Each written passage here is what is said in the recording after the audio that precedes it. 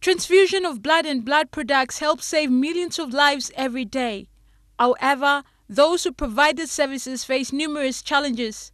An adequate blood supply can only be guaranteed through regular donations by voluntary donors.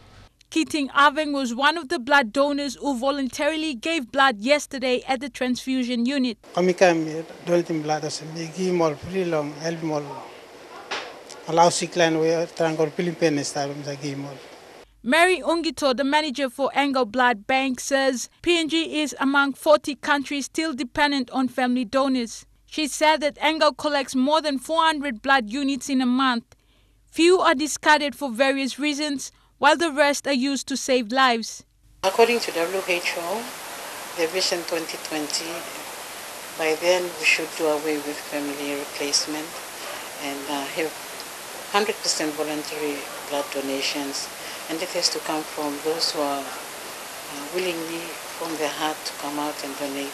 During the celebrations yesterday, Angau Blood Bank thanked the donors for voluntarily donating blood to save the lives of the patients. Lay resident and EMTV senior technician Maisen Hungito is a volunteer who has donated blood since 2002. He was also recognized yesterday as the second highest blood donor in Lay City by contributing 34 blood units to Angau Blood Bank. When donating 34 units of blood, so far I've saved 34 lives already, and I'm happy for that. Julie Badui Owa, National EMTV News, Lay.